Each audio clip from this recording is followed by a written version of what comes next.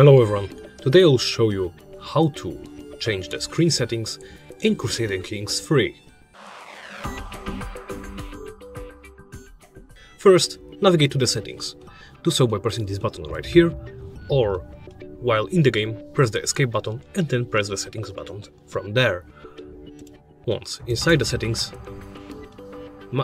make sure you are in the graphics section and then look for the screen subsection. It should be at the top of the graphics section, right here.